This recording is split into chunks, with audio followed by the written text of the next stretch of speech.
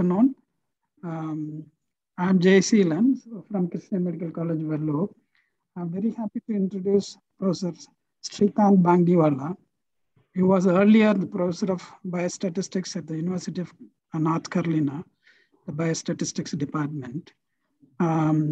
He was our teacher, mentor, and guide for so many years. Over 2 decades, he has been helping us in clinical epidemiology and biostatistical methods.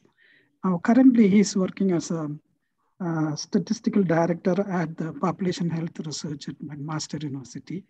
He's also attached to as a professor of biostatistics at the Department of Research Methods, Evidence and Impact at the McMaster University. He's a very, very busy person. He's a chair for many of the data safety monitoring studies all over the world. And in spite of his busy schedule, I requested him to take these lectures for the ISMS members and Clinical Epidemiology Network members. And this will be a useful lecture for the beginners as well as the senior members who can see how he is delivering the material, which we all teach sometimes, but you see the quality of teaching.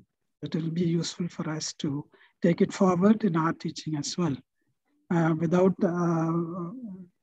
standing in front of him, I request Dr. Srikanth to do this lecture. He's going to do this lecture for the next 3 days. Thanks, Kant, for agreeing to help us in the society. Thank you. Okay, so thank you, Jay Seelan, for the introduction. And it's a pleasure and an honor to be invited to talk to the Indian Society for Medical Statistics on a topic that I think is a very important, interesting application of statistical methods, and that is on the design, conduct, and analysis of clinical trials.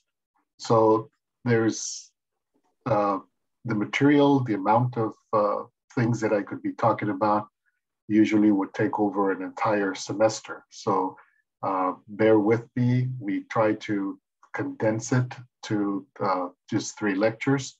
And so we may not be able to cover a lot of the topics that you're interested in, but we will attempt to cover important aspects of it.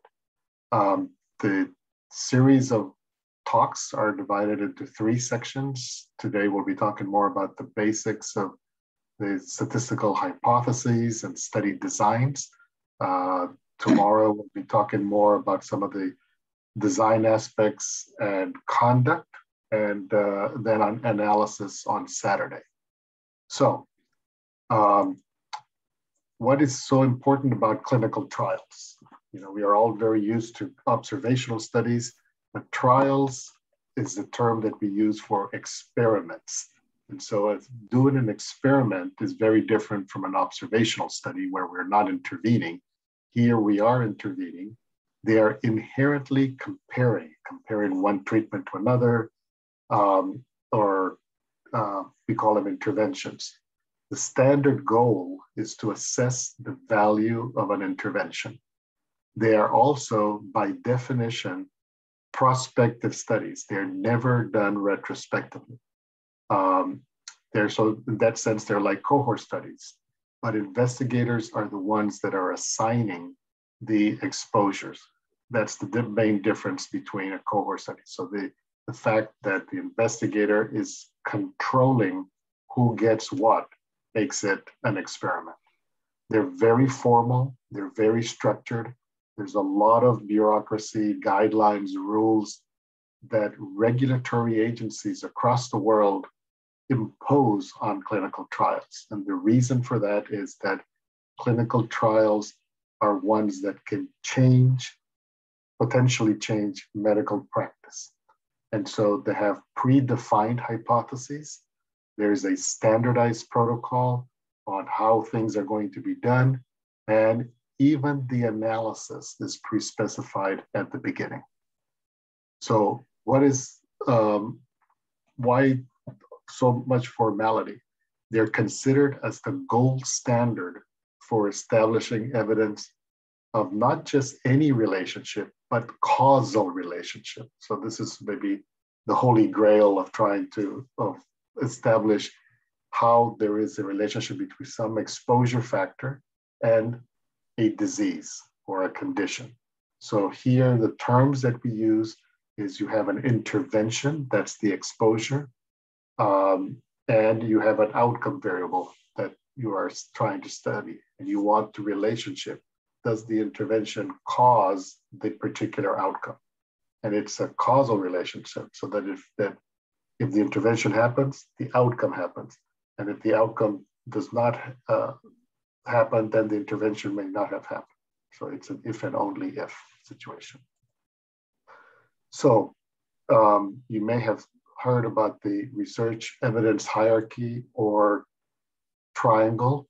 And when we want to establish the causal relationship between some exposure and some outcome, we could go with somebody saying so, expert opinion. This is now considered ignorable evidence. Nobody pays attention to that as they used to many years ago. If you're trying to do it, the next thing is look at case series, case reports, or series over time. But observational studies do provide evidence of a relationship. However, the observational studies, the evidence that they provide is not causal. They can tell us about, is there an association from a cross-sectional study? Case control studies can give us the strength of association. Cohorts can give us the development of an outcome and the incidence of the outcome. But when we have well-designed and conducted randomized controlled trials, that's when we can establish the causal association.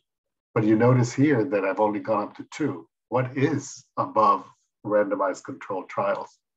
Well, a single trial may not necessarily be the one that can establish the causal association, because it's not a definitive trial in the sense of it's not large enough, it doesn't have enough coverage of the population, types of people with the condition. So when we have replication evidence through systematic reviews of multiple randomized controlled trials on the same subject, then we can really say that we have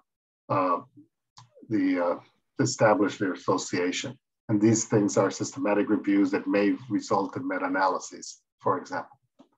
So a little historical perspective, where do these things come from? We all think that this is fairly new, but I just wanted to remind folks that way back about 1,000 years ago, in the Middle East, Ibn Sina, who was called Avicenna, actually introduced experimentation into medicine and the idea of a clinical trial. And some of the tenets that he has here, which I'm not going to go into, about how the drugs can be tested, and that it has to, some of the ideas that he put down in his canon of medicine are actually what we use today when we talk about clinical trials. Okay. And so he talks about the experimentation and the quality of the drug and the time of the observation, and that it has to be a common effect seen in everybody. So it's a very old concept. However, the first clinical trial on a novel therapy was not conducted on purpose, was unintentional. And this was done by a French surgeon in the 16th century. And this was for treating infections and battlefield wounds, but it was not a controlled experiment. So people don't really call it the first clinical trial. The first clinical trial is attributed to John Lind, who treated scurvy in the British Navy. And there were 12 patients that had scurvy, and he randomized them. So he assigned them randomly to having a normal diet plus something else. And so some people, two out of the 12 got nutmeg spice, some got cider, acid, vinegar, but 2 of them got citrus, oranges and lemons. And he noticed after a short period of time that these people did not get better, but these two immediately improved within 6 days, and one in fact became the nurse for the other ones. So this is in the 1747 is considered the first clinical trial. Now, what we know today as clinical trials really started happening more closer to the last century. First, placebos were first used in 1863, and then in 1931, it was the first study with treatment of tuberculosis is when they were first used in a trial. So it was in the 20th century. But the idea of randomization that's used by all randomized controlled trials actually comes from the father of statistics, Sir Ronald Fisher, and who developed experimentation on plants, not on humans. And he worked at the Rothamsted Agricultural Experiment Station and designed experiments, developed ANOVA and all of the concepts of statistical hypothesis testing, and also randomization, assignment of treatments, in his case to plants. But the use of medicine began after World War II in a tuberculosis treatment trials that's now famous. It was done in the UK by the Medical Research Council. It was a trial of streptomycin for pulmonary tuberculosis. And so from 3 clinics, people were randomized to streptomycin or usual care, and they were followed for 6 months. And then they said, well, the streptomycin reduced the outcome of death. And yes, there was a relative risk that was 0.2, so that was 5 times lower risk of death if you took the intervention. The outcome of their X-ray improving was 6 times better. So this is considered the first randomized controlled trial in humans. Okay. So that's a little bit of the historical perspective where I like to sort of set the background on. So what is a clinical trial? And here's the definition. And the words that are in bold are very important.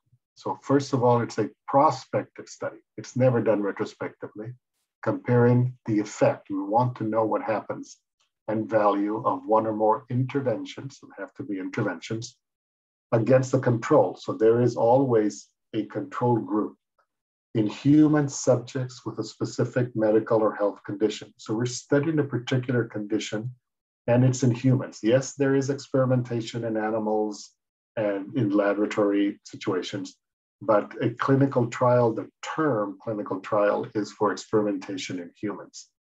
And so it's to establish the causal relationship of an exposure on an outcome.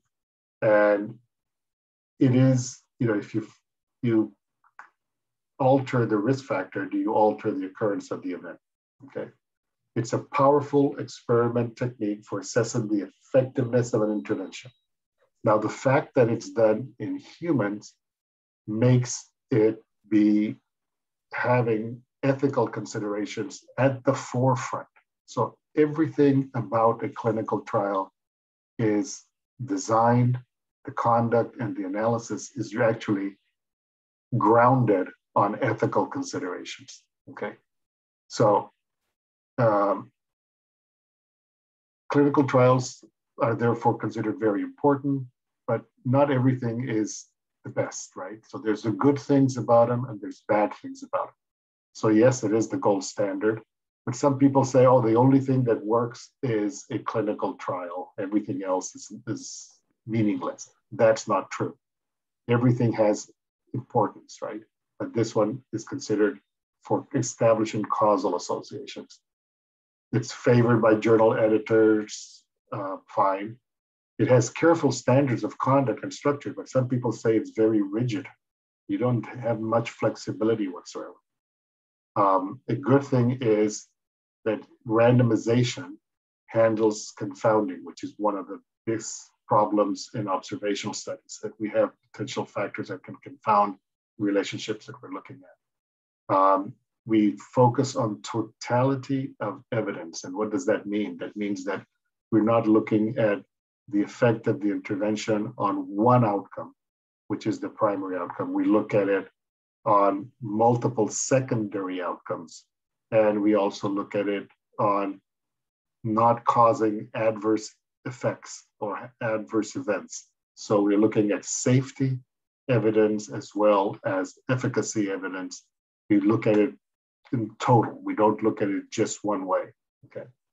So many people call it the sexy design, but it is complex, costly, and because they're done in an experimental fashion, and in order to observe an effect, we limit things by that rigidity of the formal protocol. Things are done in this particular way, not in a very pragmatic way. We also limit who we study.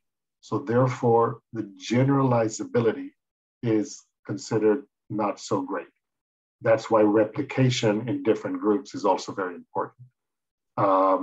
The fact that we have to do it this way is what makes it sometimes not considered a very cost-effective way of doing things, for example.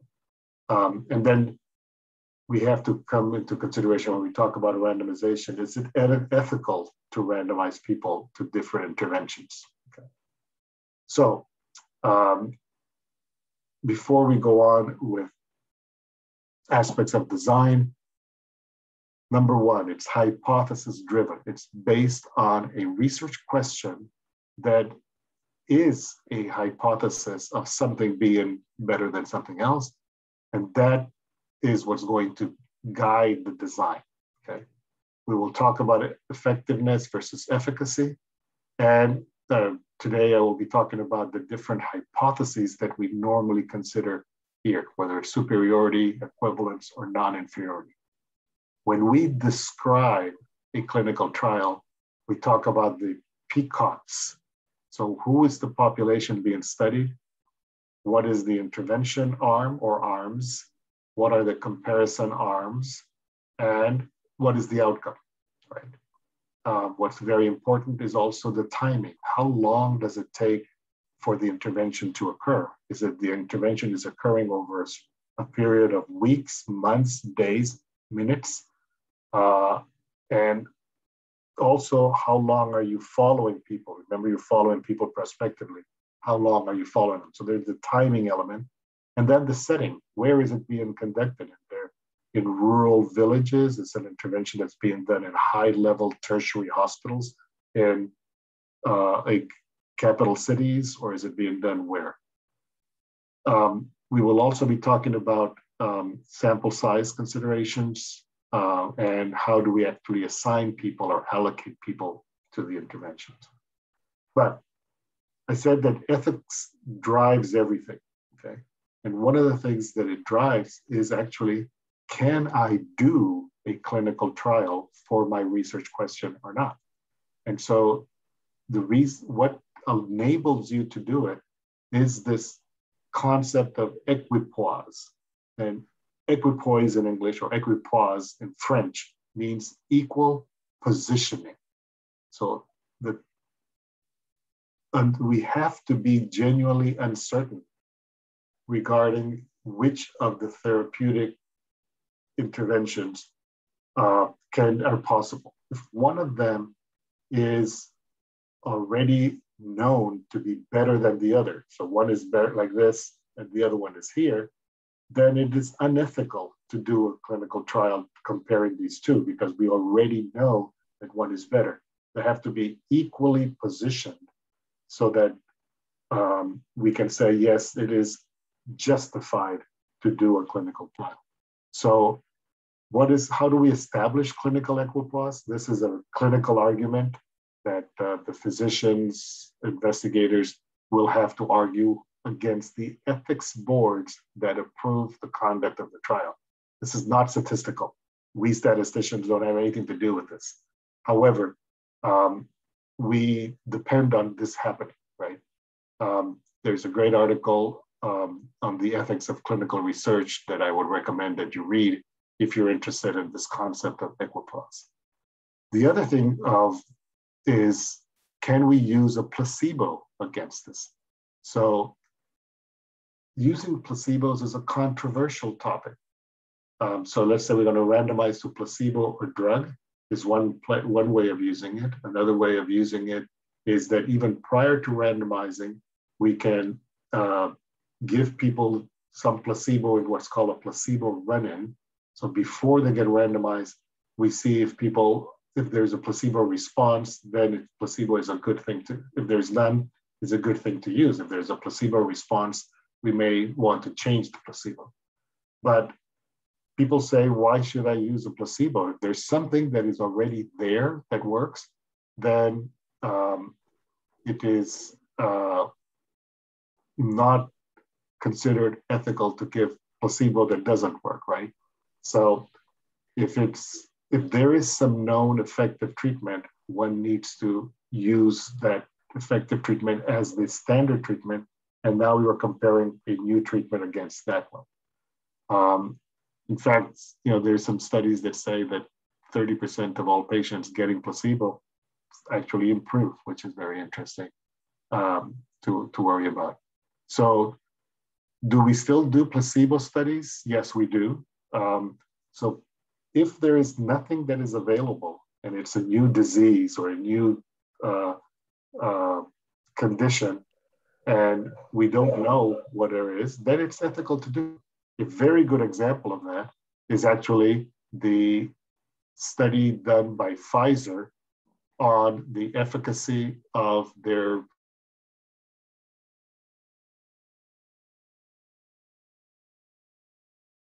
New England Journal of Medicine in December of last year.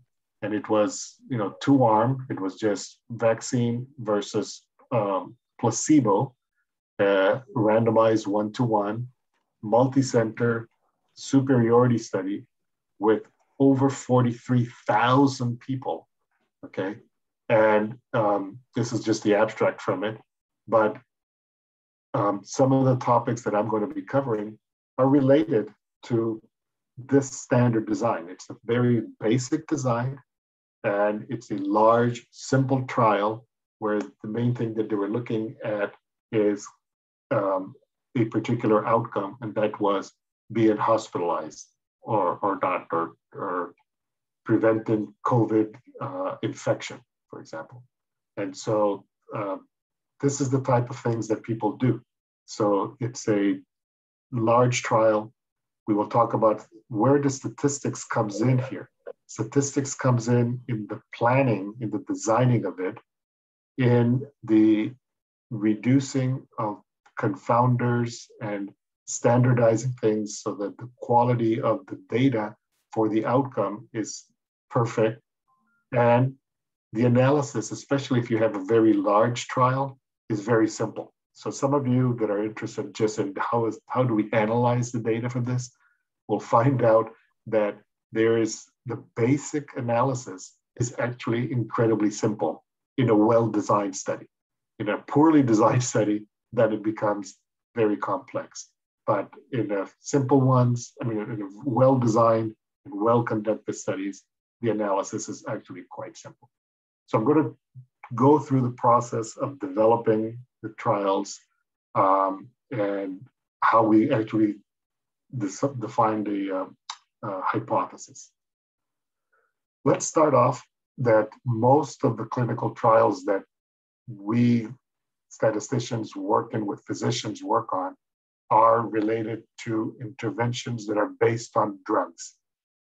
Clinical trial methodology applies actually to all sorts of interventions. So they could be educational interventions, they can be dietary interventions, there can be physical activity interventions, there's all sorts of ones.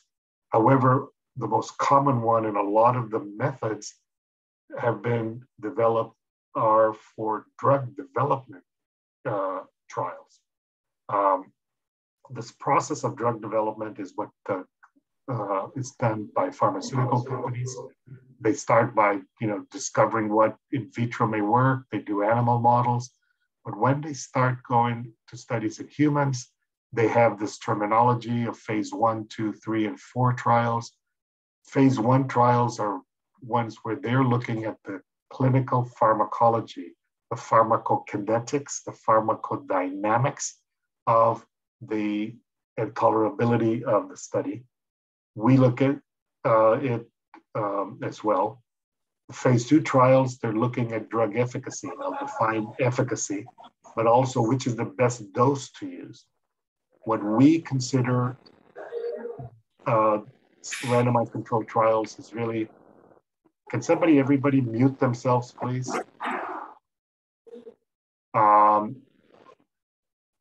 What we consider as clinical trials are effectiveness trials, and these are large-scale confirmatory trials. They also use the term of phase 4 trials for post-market surveillance. I don't consider these trials, they're really observational studies. The important thing to note is that in all of these, excuse me, Dharmendra, can you please put yourself on mute?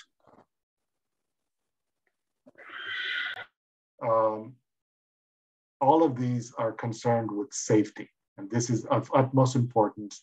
Safety is very important. So phase 1 trials are those that are, as I said, are looking at the first time it's done in humans. So they want to know, is it tolerated? What is the maximum tolerated dose? And what is the optimal biological dose? Okay, so what dosage is safe?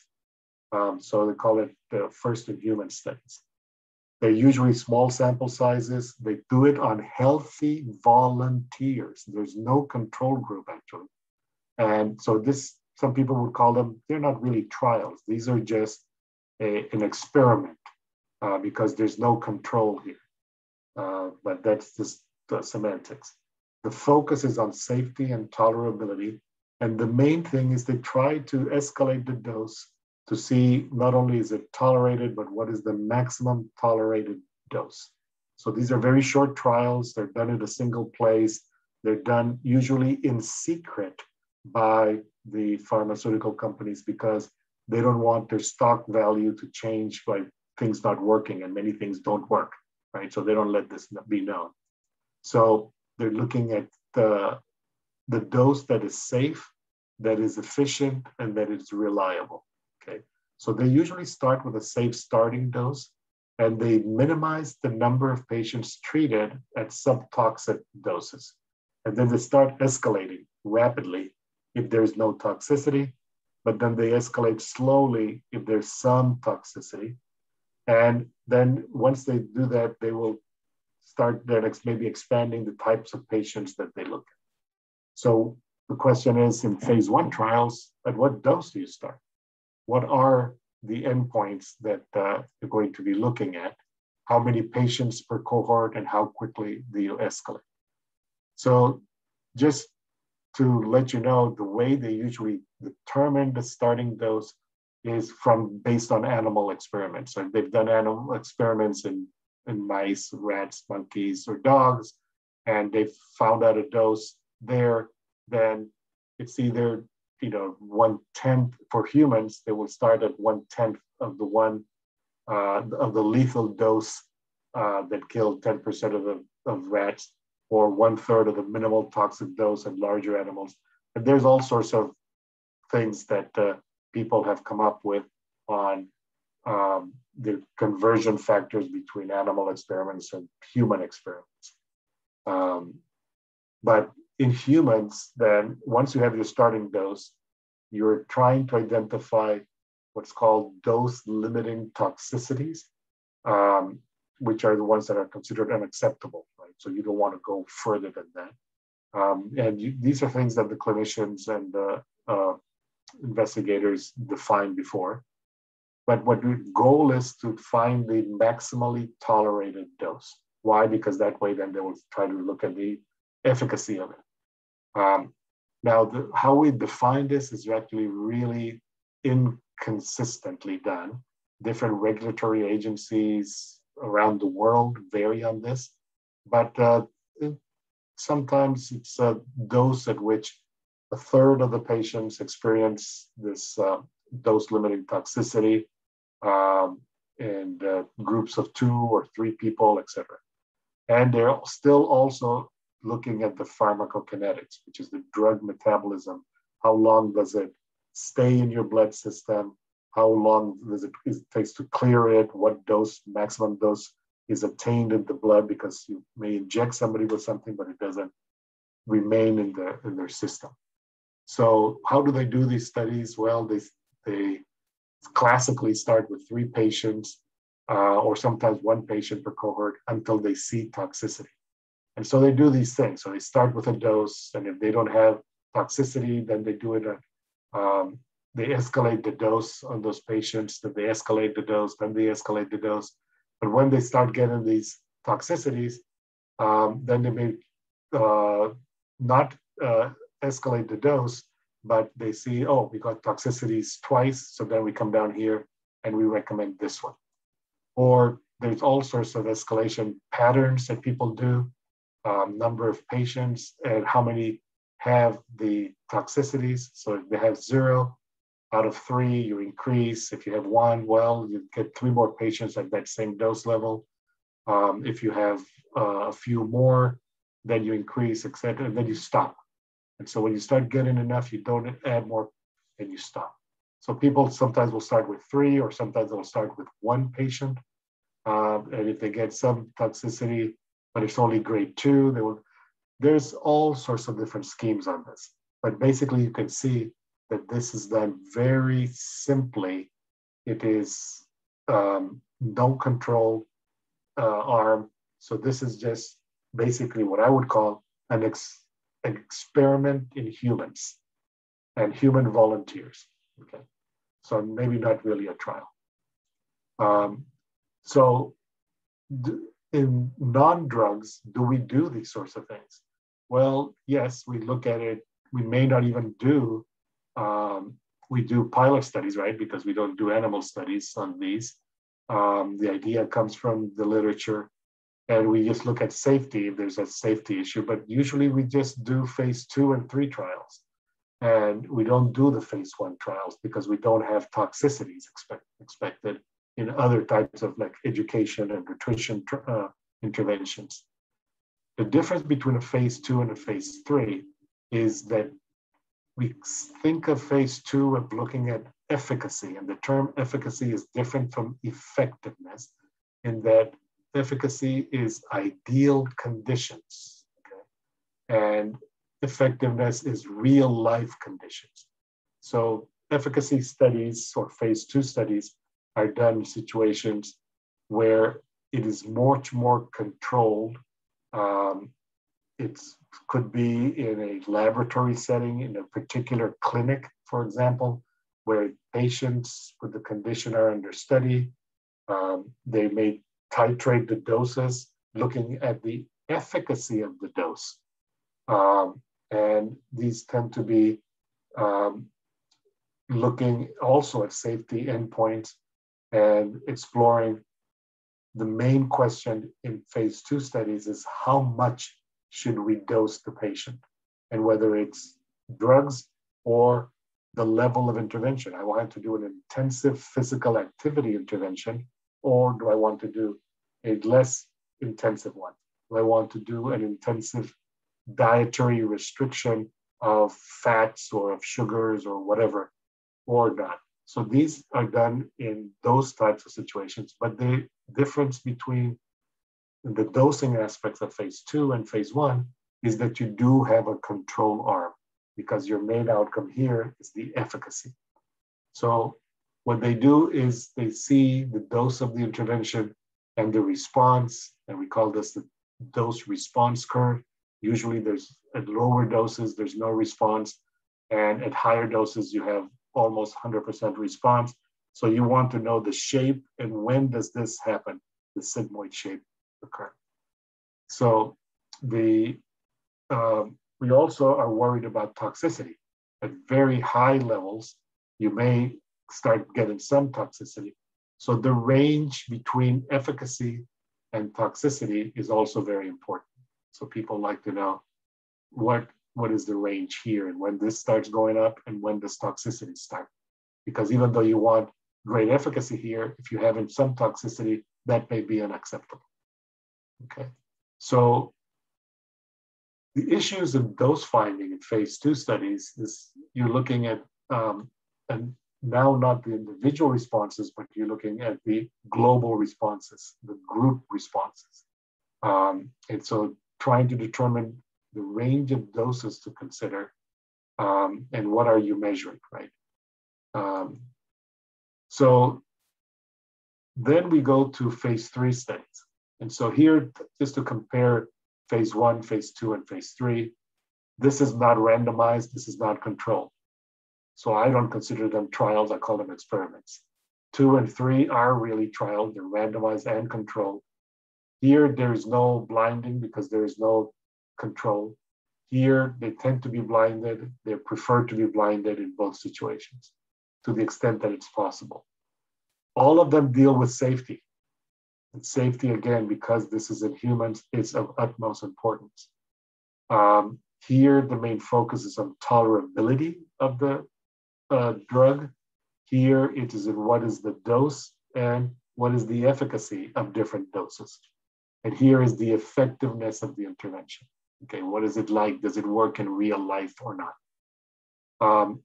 We don't try to use the term patients because not everybody is sick, but everybody is a subject or a participant. Some people like to use the word participant in the study. So people say subjects. Here, they're healthy volunteers.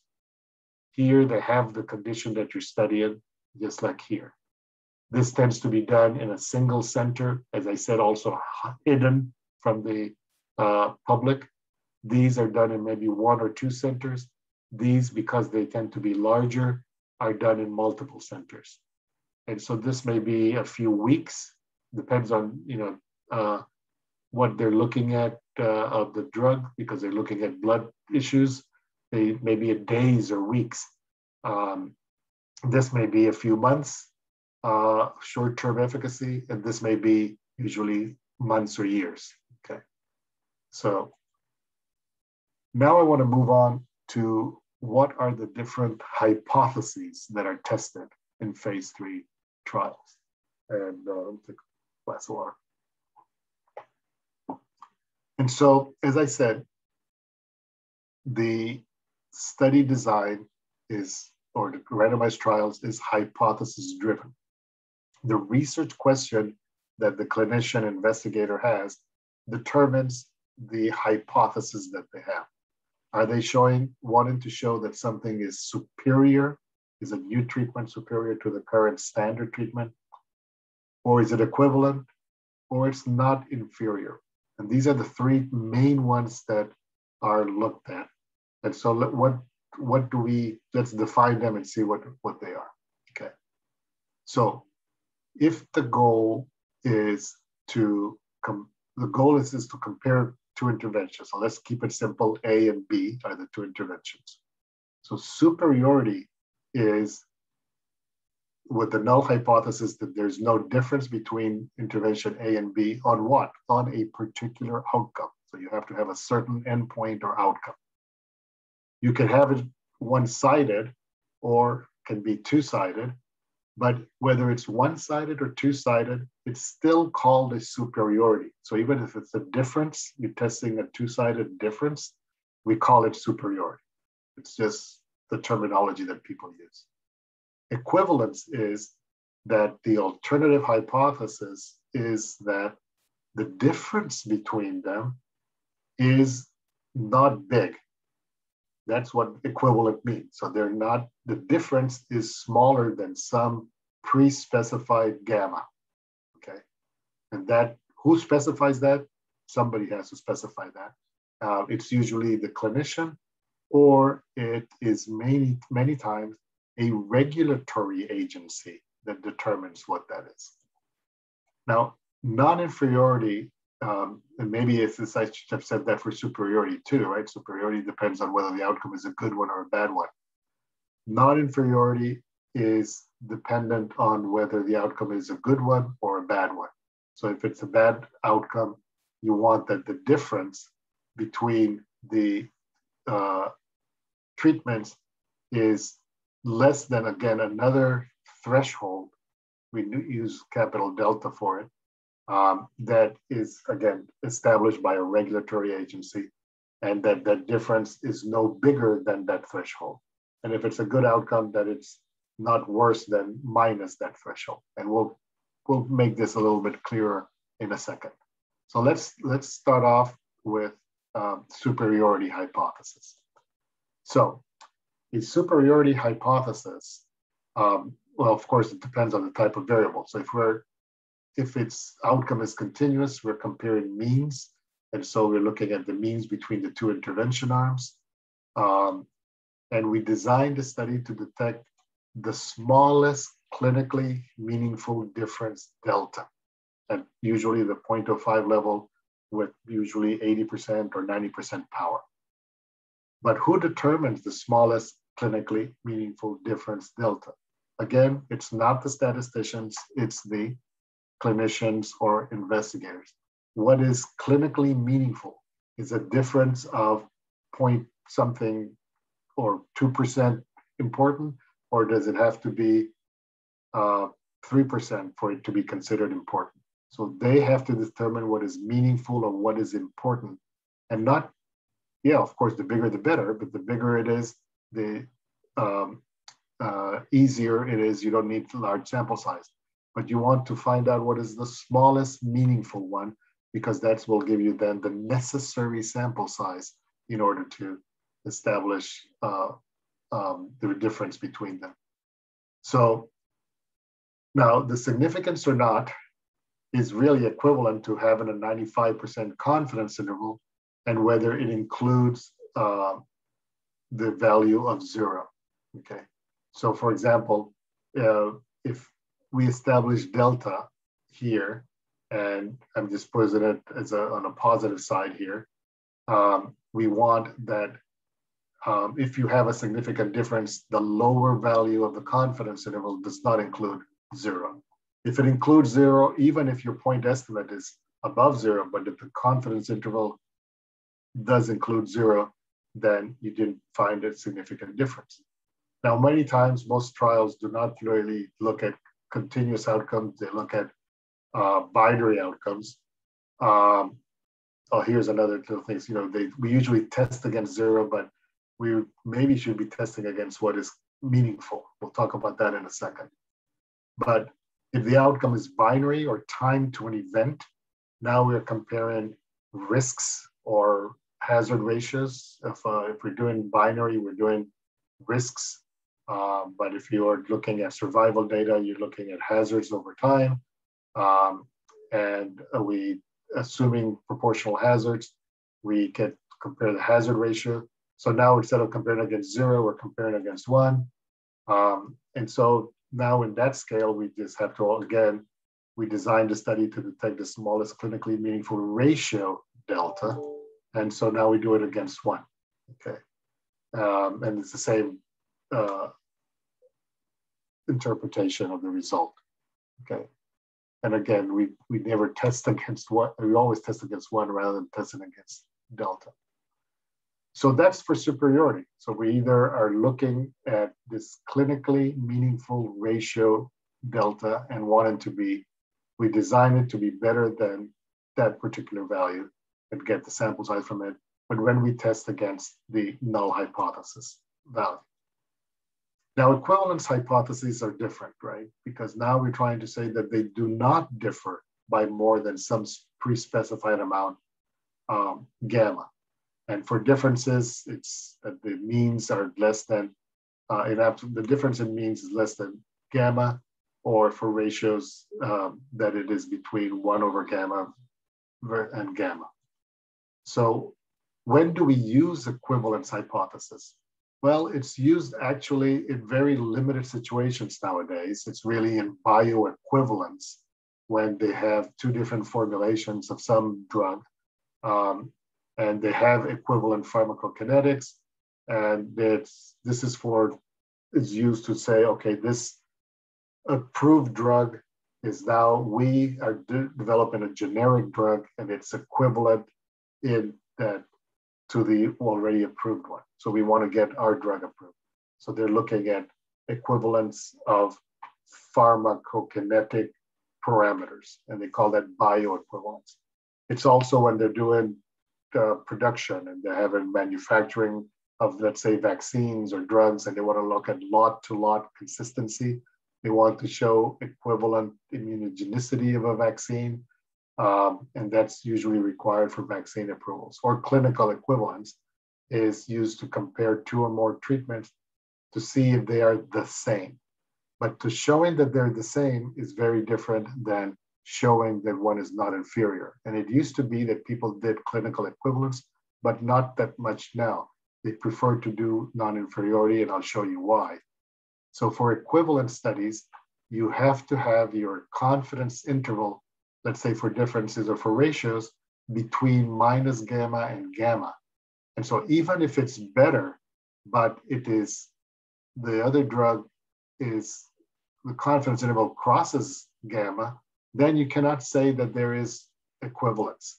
So even if it's better, you cannot say they're equivalent, right? So that's why they don't like to do equivalence. They prefer to do non-inferiority. Okay, the same thing applies here for ratios.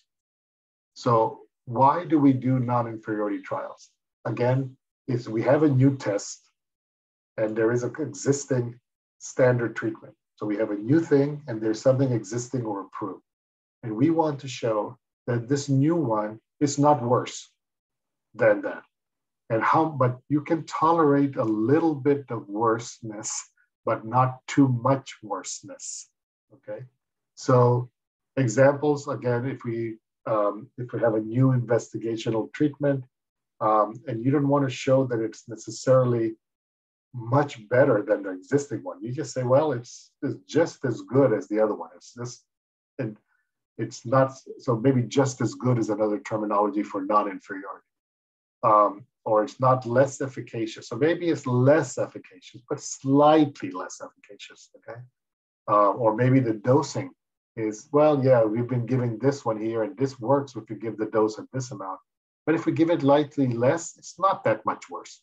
So this is the type of thinking that a clinician may have that drives go into a non-inferiority trial. So people call this one-sided clinical equivalence, okay? So it is like clinical equivalence, except that it's one-sided as opposed to two-sided. So now if we are better, then it's fine, right? That's why you have this no worse. So if non-inferiority is supported, we can actually subsequently test superiority if it's possible. So nowadays, so what we do is, since it's one-sided, we take that the alpha 0.05 and just do half of it. So now we're looking at one-sided 97.5% confidence intervals, or just use the limits of a 95% two-sided regular confidence interval. Okay, and what you focus on depends on whether large values are harmful or beneficial, and whether you focus on the upper limit or on the lower limit. So let's look at it graphically. So if the outcome is good, and you have now the test versus the standard, of course, if the test is minus the standard is greater than 0, that is fantastic. However, you will tolerate a little bit worse. How much worse? Well, not so much worse, but some minus delta worse. So if now you construct the 95% confidence interval, but if it crosses minus delta, so the lower limit of the confidence interval is below minus delta, then you say inferior. If it is above minus delta, then it's not inferior, even if the point estimate is 0 or even negative, as long as it is the lower limit of the confidence interval doesn't cross minus delta. And if you're so lucky that not only doesn't cross minus delta, but it's on the other side of 0, you could say it's superior. In fact, if it was all the way over here, you would say it's meaningfully superior, for example. And the same thing applies for ratios. We're just changing the scale here on that side. However, if it's a bad outcome, then the difference between the test and the standard, you don't want it to be positive. you want it to be negative. But you will tolerate some positive, slight amount of badness to it, but not too much. How much? Not much. Again, now it's positive delta. So you don't want the upper limit of the confidence interval to go beyond delta, so that it would be called inferior. You want it to be below delta, so it's not inferior. And if you're lucky, you would have it to be superior, okay? So notice that in all of these graphs, I've kept this little delta and the gammas. And is there a relation between these? Are these margins related? Well, actually they are. Conceptually or common sense, logically, they should be related, right? Because to show that something is clinically better, you need to have something that is meaningfully better, and that's delta should be big. To show non-inferiority, you will tolerate something of differences between them, but not too much. So this delta is much smaller than the little delta. And then for equivalence, you want it to be even tighter, to be very, very similar to each other. So gamma is going to be usually smaller than the capital delta. So there is a relationship between them. So remember that to show superiority, we want the smallest clinically meaningful difference for being superior, something that the clinician determines. To show non-inferiority, we want the largest clinically tolerable difference to claim non-inferior. Capital delta is again determined by the clinician. And to show equivalence, we want the largest clinically tolerable difference to claim similarity. Very slightly different than to claim non-inferiority. These two, as I said, well, all three are clinically determined, but these non-inferiority and equivalence for drugs are sometimes determined by regulatory agencies. Again, we statisticians deal with it after they've determined this, in determining the sample size and in doing the test eventually at the end of the study. So common pitfalls that I think all of you statisticians know, so I don't have to say them, but I will because they're important, is that if you test for equivalence and you can conclude equivalence, that does not mean that if you had tested for superiority, you would not have found one, right? Because they're not equivalent hypotheses. And the same thing, if you test for superiority and do not find one, this does not necessarily mean you can conclude equivalence, right?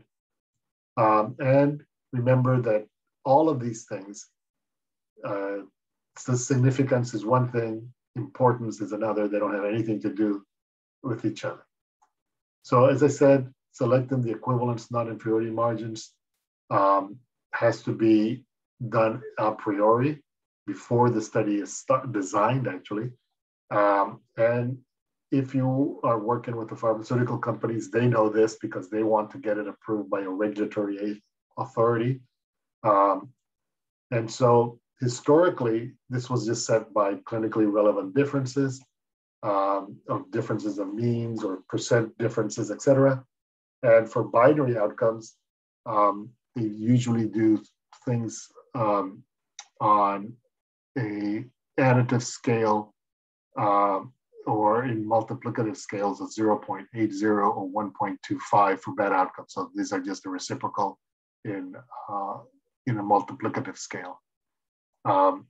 There's a whole topic of selecting the non-inferiority margin. I'm just going to give you a quick example. If you're interested in this, the US Food and Drug Administration in 2016 released a guidance for industry on how to establish these margins and non-inferiority studies. And so their guidelines are this. That doesn't mean that it applies everywhere, but many people follow this, is that you find out what is the effect of control or standard, and then you determine the margin using this thing, looking at preserving some of the benefit of the effect in the control, okay? So you first have to determine this quantity called M1, and then you determine the M2, okay? And they call it the fixed margin method. So what do? You first have to do a review of the literature and find a 95% confidence interval comparing the reference to placebo. So what is the reference to placebo, right? Or what has been done in the past. And it has to be against placebo. So once you get M1, that's the lower bound of the 95% confidence interval comparing the reference to placebo. And then to determine this margin M2, which is going to be our delta, capital delta, they will set it at half of the lower side of the confidence interval to preserve half of the effect. Or you could set it to preserve 75% of the effect, but typically people do it half because that's the minimal acceptable one, okay? But sometimes they may even want it to preserve more of it. So how does this actually work? So for example, for large values that are good and for continuous measures, let's say I do the review of the literature and I find that the confidence interval compared reference to placebo is 4.5 to 8.5. So then the margin is minus 4.5. This is the minimum of the reference effect. And if I want to preserve 50% of it, then I just multiply by a half. So I get minus 2.25. And so I set a margin that preserves, that would be minus 2.25. If I want to preserve 75%, then the margin would be lower, okay? And so therefore you can see that if I want to preserve a lot of it, it becomes harder to show, right? So people will want to do this one. In a multiplicative one, it's just, you just change things. I just actually made it worse here. I did large values is bad, so I did it the opposite. And this is just a calculation of how this is done. In the interest of time, I'm not going to go into the details of this. But we actually just wanted to give you an example. We actually did this in one of our studies that we designed when, thanks to this investigator to allow me to present it, he had found out that they were kind of comparing aspirin and some factor 11 and this other anticoagulant, and aspirin was the active control, and they wanted to determine what is the margin for this. And so what we did is from our meta-analysis, we had 0.62 was the point estimate, and we had the confidence interval was this. So the M1 was minus 0.28%. They wanted to preserve 50% of it, so M2 was minus 0.14. And in terms of ratios, that it was 1.16, and that's what they were using in defining it. So this FDA guidance is the one that I would suggest that you focus on, okay, if you're interested in non-inferiority trials. Okay, so just to summarize the different types of hypotheses and a recommended way of interpreting the 95% confidence interval is that, so this delta 2, I should change it to gammas, but this is delta 1 is the capital delta, and this is little delta. So, depending on your hypothesis, if, for example, if you're between the minus gamma and plus gamma, you would say that you're equivalent. But if you go beyond that, because this is very close to that, you could say it's inconclusive equivalence, or you'd have to say not equivalent. You would say this is, if you're testing for superiority, yes, this may be statistically significant, but it's not meaningfully superior. It doesn't even come close to what you considered in the design as a minimum clinically important difference. And so this one, it's not significant, but it's, the point estimate is over here. So it's inconclusive superiority. The point estimate is above this, so it's superior and it's significant.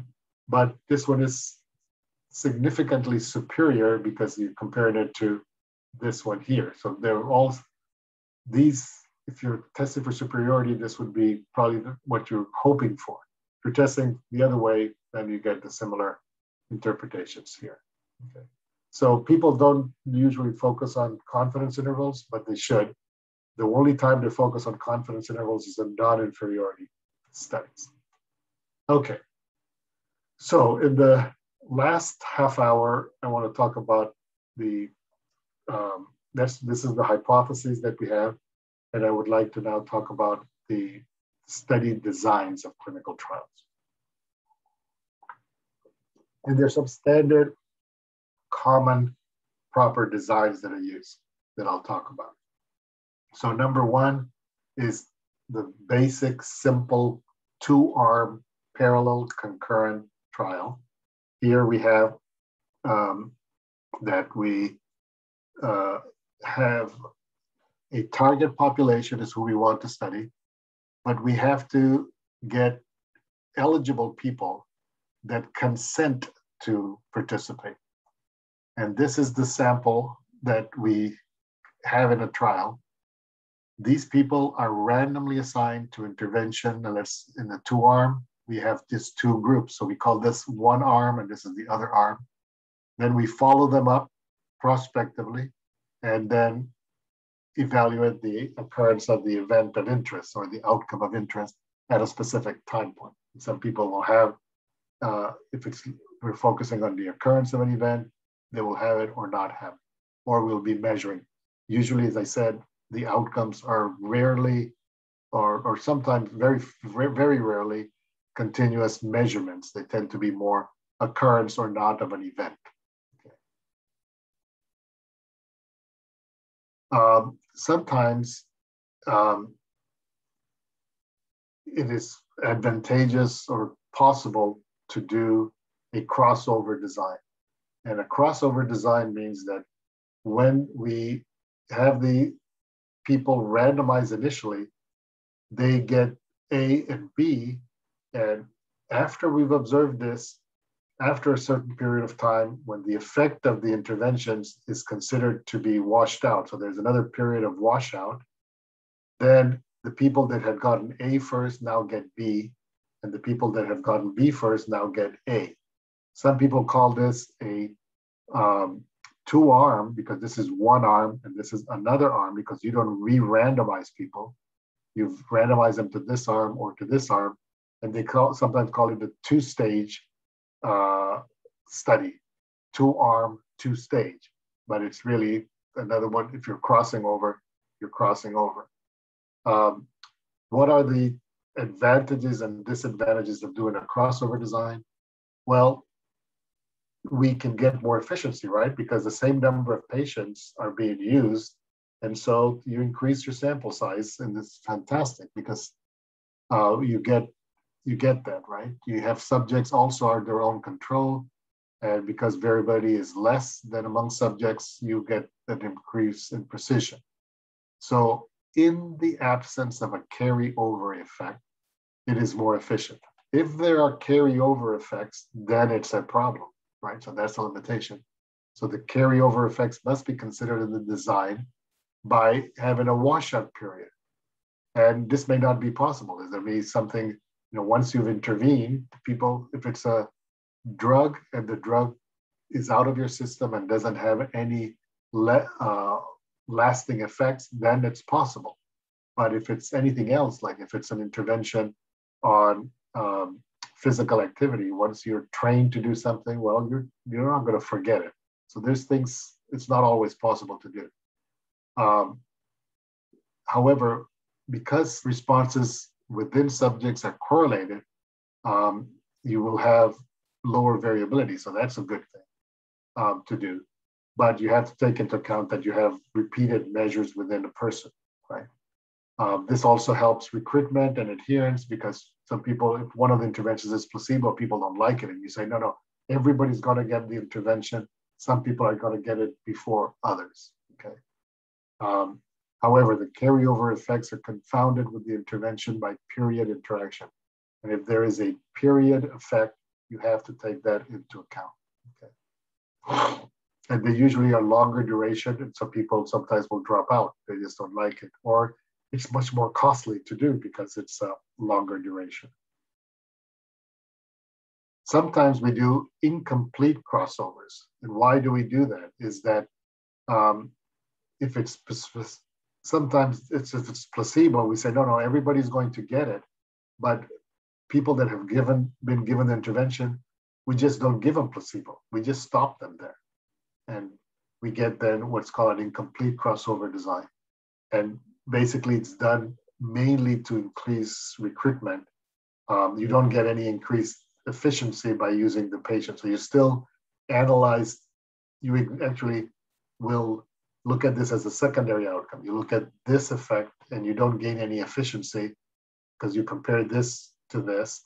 And later you can say, well, maybe I compare this to this and call it delayed intervention versus early intervention. So you can answer two questions at the same time. Another very common one that is used is a factorial design. And this is considered when we have multiple possible interventions that act differently. So we want to say, does this drug work if we do a dietary supplement versus we don't do a dietary supplement? And so I have let's say the drug is yes versus no, and then the dietary supplement is yes versus no. Can everybody mute themselves, please? Whoever is talking, can you please mute yourself?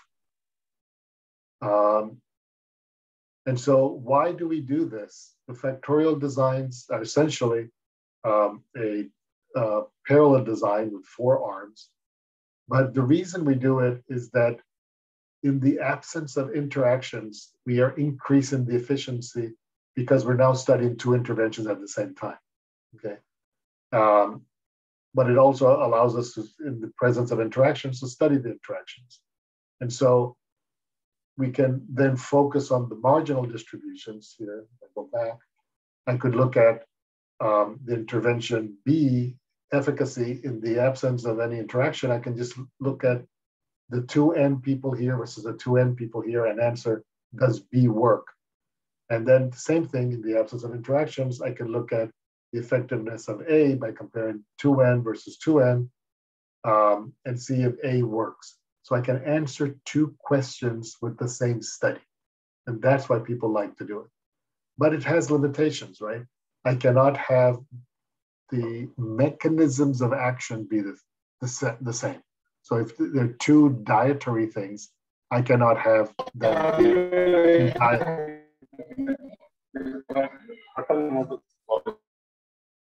Whoever's not muted, please mute yourself.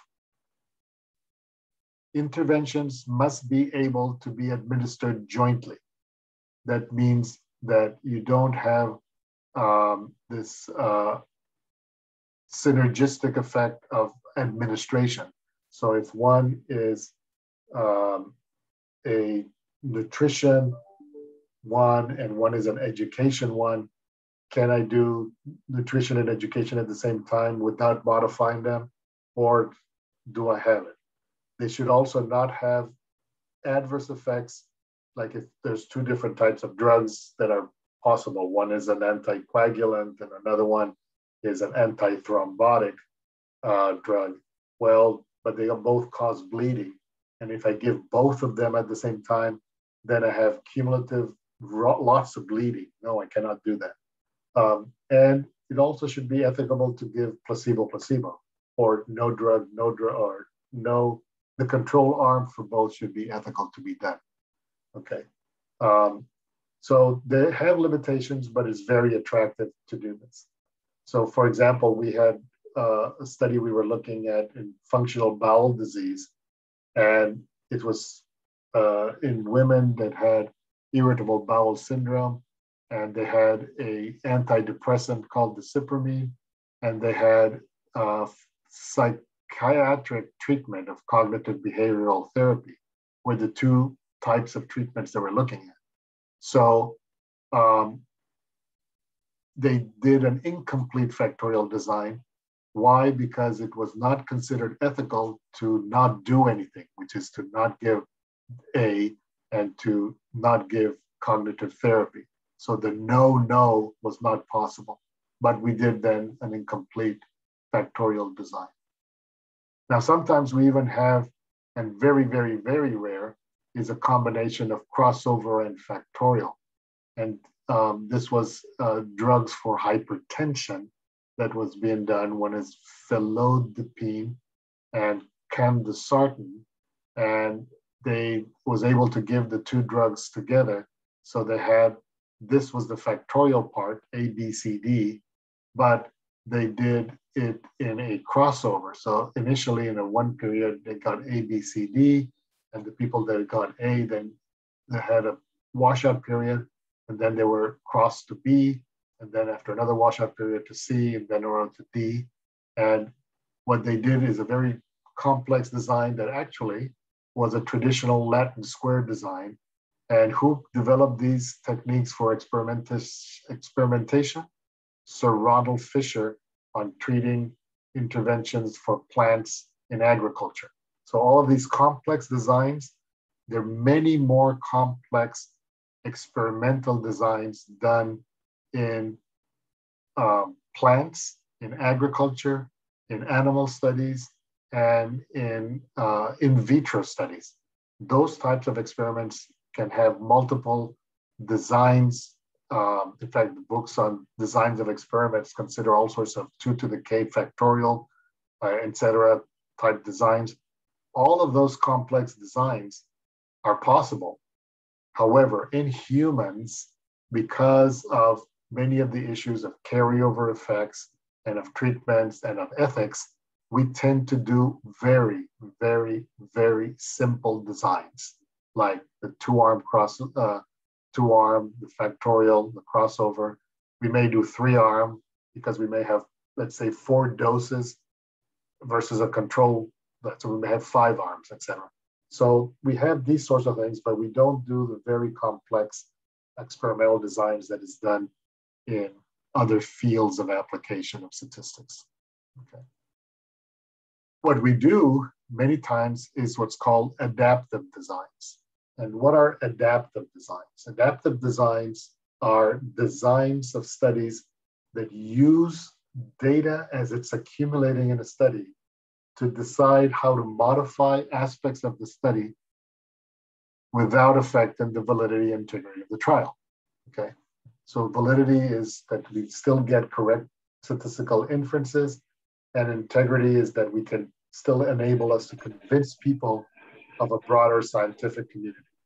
So people call this by different terms. They call them flexible designs, response-driven, dynamic trials, or self-designing, or multi-stage trials, so 2-stage, 3-stage, etc.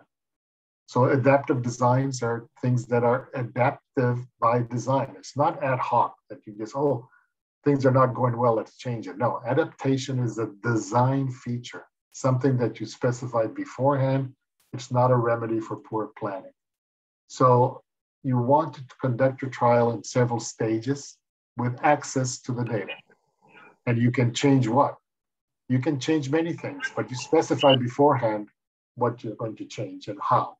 So you can change how you allocate people. Oh, because the treatment is going better, I'm going to allocate more to.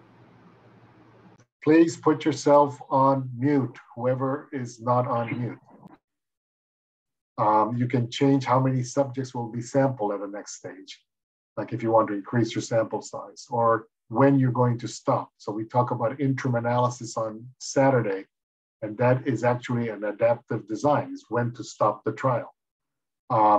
Or you may have some decision pertaining to a design change not covered by any of the previous 3 here. So at any stage, the data are analyzed, and at the next stage is redesigned, taking into account all available data. So I can give you some examples of the stopping rule is what's called the group sequential designs. We'll talk about that.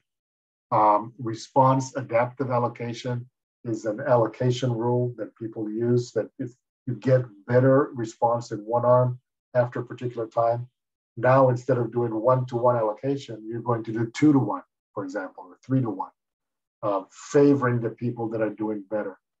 Or sample size recalculation is another one of them. So it's there's all sorts of flexible designs that are being done. This is a big topic unto itself, so I'm not going to go into much detail at all, but I wanted to recommend again a very good volume of the Journal of Biopharmaceutical Statistics. It's now getting to be a little bit old, but it is a very comprehensive discussion, multiple papers, well written on adaptive designs, okay?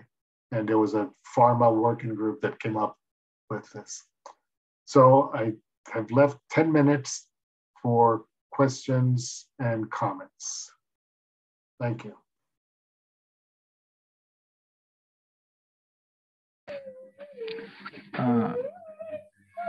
Good evening. Hello. Hello. Yep. Yes. Good evening. Yes. Yeah. Good evening. It's a very nice presentation, Doctor. I have one question.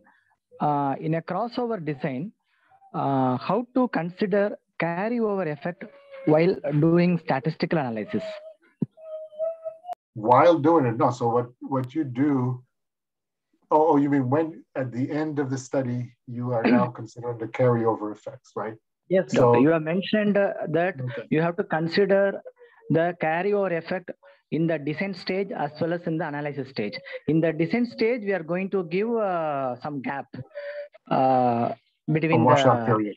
Washout period, yes, exactly. How to consider it in the designing, I mean, the analysis stage, Doctor? Yeah, so there are multiple ways of doing it. One way of doing it is to consider each period as you're going to get an outcome for the person. So you have repeated measures within a person, right? And so the carryover effects of the previous periods, you can do it with a lag effect, or you can do it as in a mixed model. You will have the repeated periods within a person, or repeated outcomes within a person, and you can now include the whatever, how you've assessed the carryover effect as another variable in that model, because you're going to just do, let's say you have 3 periods, you will have 3 measurements on each person, right? But then the baseline value for that period is another variable you put in the model. That makes sense?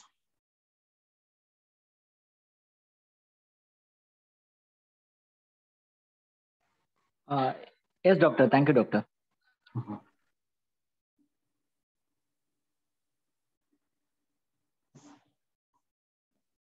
Tinku has raised her question. Tinku Thomas, please. Yes, thank you, Dr. Bangdiwala, for that nice presentation and taking us through. My doubt is with regard to the non-inferiority trial and setting margins. Can there be a preference between considering a ratio versus absolute difference in outcome? So the trouble is when when the outcomes are rare occurrences. So would you really go in for a ratio or look at difference in outcome, absolute difference in outcome? Uh-huh. So, statistically, absolute differences are much better for me personally than ratios. Unfortunately, I work with physicians who prefer ratios. And so, like the example that I gave you with the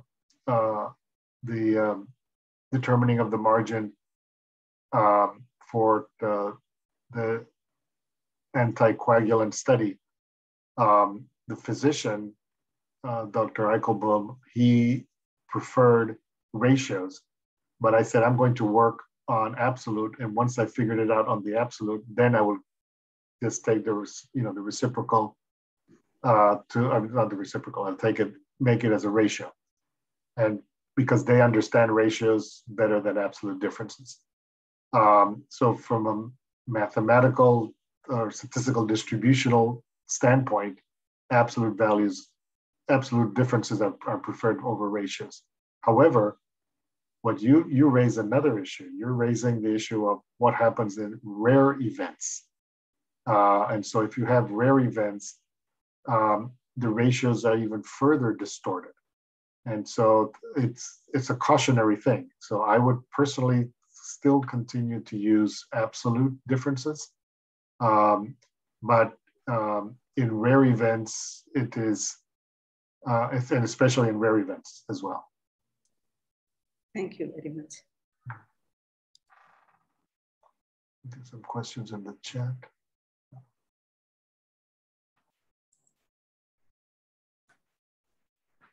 Hi, sir. I'm John. Hi, John. My question also on with non-inferiority. Yes.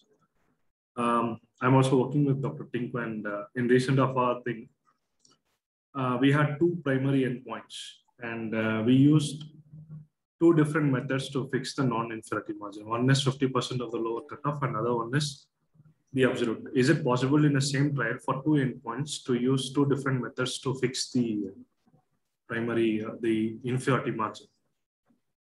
So if you have two different endpoints and you're considering them as two different outcomes, let's say. Two different outcomes, okay. So if you have two different outcomes and you basically, what you're trying to do is to use the same study to answer two different research questions. Normally, in clinical trials, if you have multiple outcomes of interest, you still design a study based on one to be the primary outcome. So the margins and the non-inferiority decisions, et cetera, are established for the primary one. However, if you have two that you want to consider as primary, then we are in a different situation. We call that having co-primary outcomes. And if you have co-primary outcomes, again, if you go to that FDA guideline that I mentioned, they have rules for co-primary outcomes. And co-primary outcomes for them requires that you show that if you want to use the term co-primary, that the intervention is not inferior for primary one and for outcome one, as well as for primary outcome two. And that if it works for one, but not for two, it doesn't work.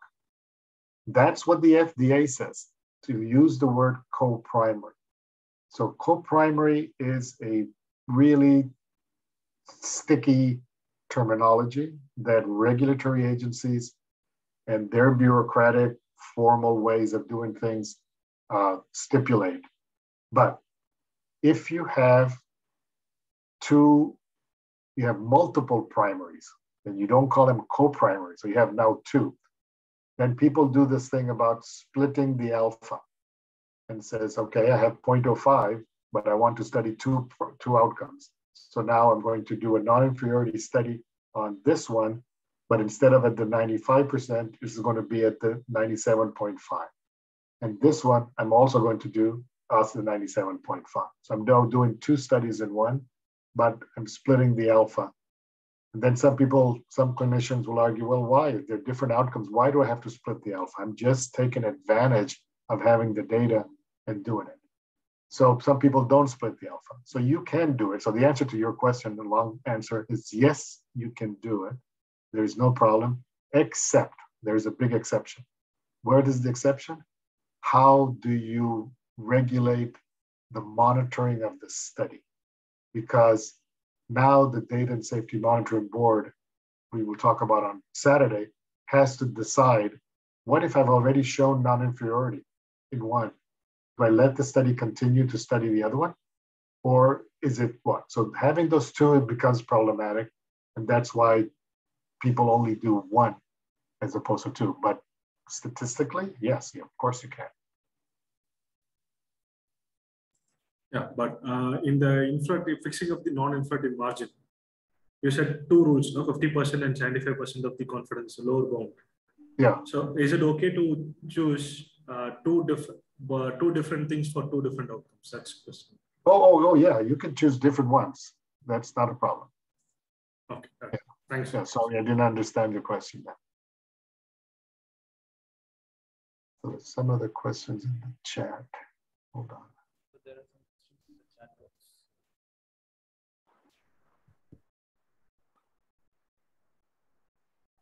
So Zinnia said, in a study, if we can't see the effect of the vitamins, we consider it another. Hello. Yeah.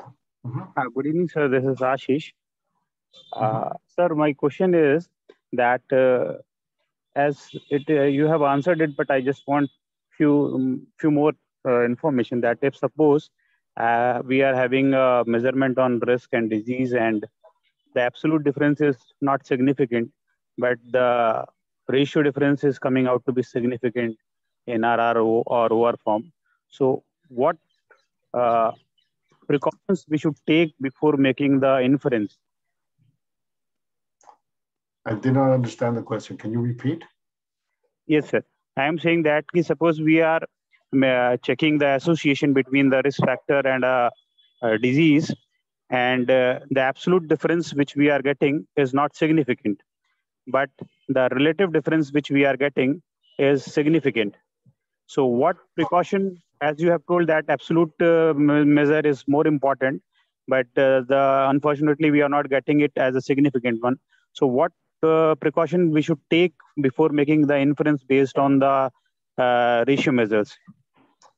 So, you know, whether you transform the outcome from a ratio to, you know, to ratios versus keeping it as an absolute would usually not change the statistical significance of it. It may change what the effect size is or appears to be, right? Because you may say, oh, it's the percent difference in absolute change is 3%, but when I take the ratio, it is 16% or whatever.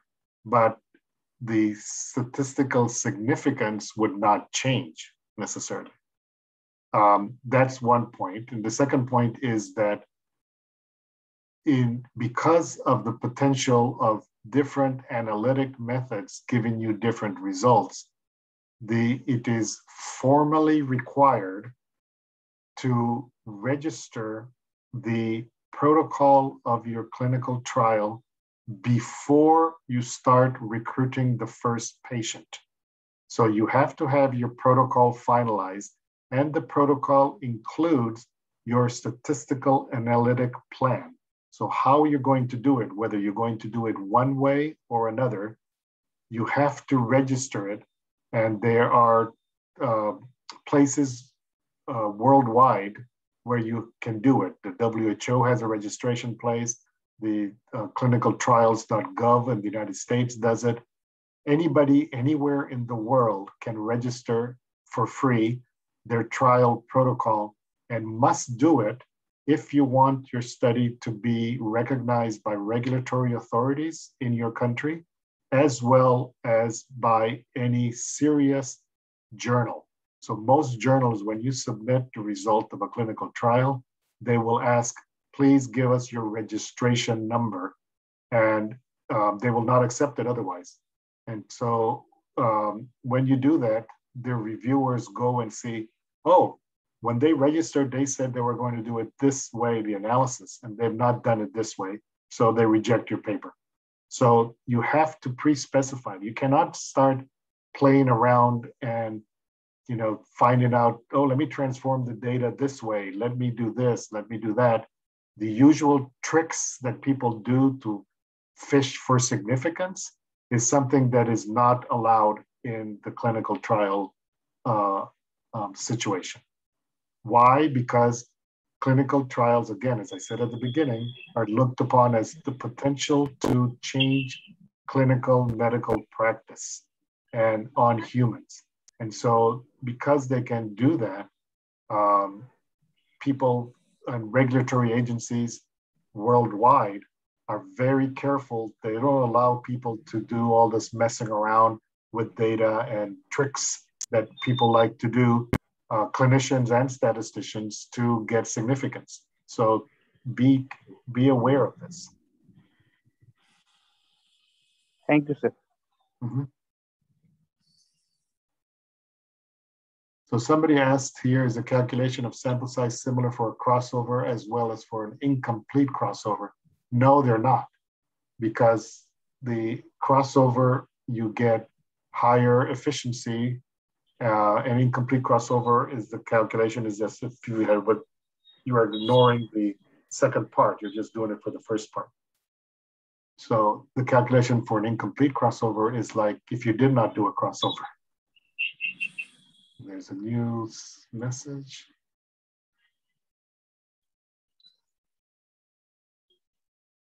So the question is, do you have to register if you are comparing one nutritional intervention with another? My advice is, why not register? Registration is, first of all, has many benefits because it makes you think about how you're going to analyze your data before you see the data. And so it assures people that are reading your paper that you thought about things beforehand and you followed what you thought. And this is the way things should be done. You're testing a hypothesis. We are not doing all the stuff that we are criticized of doing when we do observational studies, right? That, oh yeah, you can lie with statistics, or they did this because they did 50 or 70 or 80 models and now they're presenting one. No, you will see that when you analyze a clinical trial and what you publish, if you go to the New England Journal paper on the vaccine for COVID, you'll see the analysis is extremely simple. There's nothing really complicated that they did, right? And so registration helps you get into good journals as well. It doesn't have to be just for regulatory agencies on drugs. I would register it if it's a nutritional or an educational intervention. As long as you're doing a trial and you want to show that you're seriously doing this, registration is a good idea.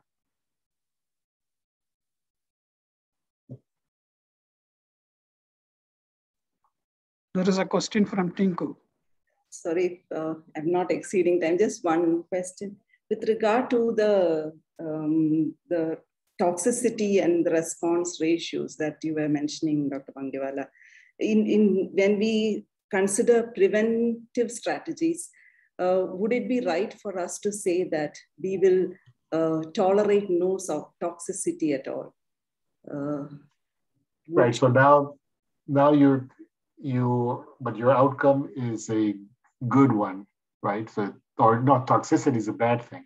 So you want to prevent toxicity, and you want to have lower values of toxicity, right? Or am I not understanding? Yes. How do you strike the balance is my actual question. Because when you are thinking about preventive strategies, like this example here of nutritional interventions, nutritional supplementation, your tolerance for toxicity would be much, much lower as compared to, or almost null, with no toxicity. How do you set those? Oh, okay. So I want to clarify one thing. When I was talking about toxicities, etc., that's when your primary outcome is toxicity. But let's say in your nutritional intervention, your primary outcome is not toxicity. Your primary outcome is some benefit, right? That you get a higher level of, I don't know, some nutrient in your body, right? So you have higher protein or something, but you have a toxicity is an adverse effect. So you design the trial, the test of hypothesis is for the primary outcome.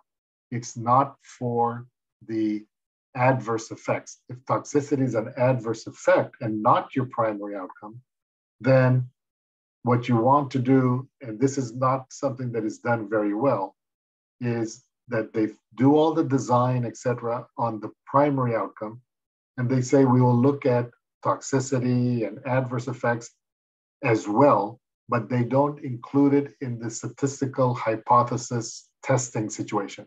They look at it in a very ad hoc, simplistic way, and they'll say, oh, the effect is such and such, but we also had a little bit of toxicity. And they will just report it in a separate table and say, yes, we had an example, for example, in cardiology, we were doing a drug to prevent heart attacks and strokes, but it causes bleeding because basically it's a blood thinner, it's an anticoagulant. So we said, okay, yeah, it does benefit. We reduce the number of heart attacks, we reduce the number of strokes, we reduce the number of people that die of coronary disease. But there is some bleeding. And then we report the bleeding. And they said, well, yeah, we had, a few cases of excess bleeding, but it was not serious bleeding. And we had this percent here and this percent that, but that's like the toxicity, right? It's a separate outcome. It's a safety outcome. And the safety outcomes are analyzed separately from the efficacy outcomes. People are trying to combine things and say, oh, but I want to get a new outcome that is a combination of the efficacy things and the safety things. And they call that the net benefit outcome. So if you look in the literature, clinical literature, they're talking now about not just the efficacy outcome and the safety outcome separately, but they're looking at, this minus this. So that's called the net benefit. And so is there a net benefit of this intervention? It is something that is being written up in the clinical literature. It is not necessarily that well accepted, but some people are doing that sort of stuff.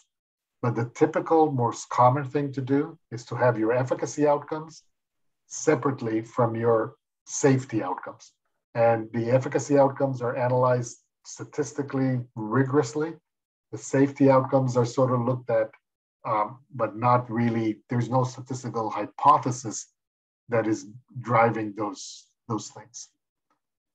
Thank you. I think this is quite important, especially with the COVID vaccines, because the Oxford vaccine later turned out that it causes blood clots in the brain and so on. So that was kind of in the initial phases of the trial of the vaccine itself. But once, right. Yeah, and so and the reason they probably did not do a net benefit is because they would have been criticized because the clotting was so rare that it didn't really affect the other one, right? And so they would have said, well, why are you focusing on ignoring the clotting? Why don't you report it separately? And so that's what they did. I don't know, I'm just guessing because I was not involved with it, but that the clots actually are really, really very small in number. And, but they had to report it. And because they reported it separately and did not hide it into a net benefit, that was okay. But then they got criticized. Oh yeah, you have clotting, but it's 1 in 100,000. And what they failed to do, I think this is their media people were not good, is saying, the adverse effects here are so much lower than adverse effects of things that already people accept happen, right? Because you do get these issues in other types of drugs as well, but people ignore them because they're very, very, very, very few. But a good point. Thank you. Okay. So I'm actually late for another meeting that I have. Thank you, so I think I'm going to say goodbye. Thank you. Yeah. Okay, very nice of you. We'll see you tomorrow. Okay, see you guys tomorrow. All right, bye-bye. Thank you very much. Bye. Very much.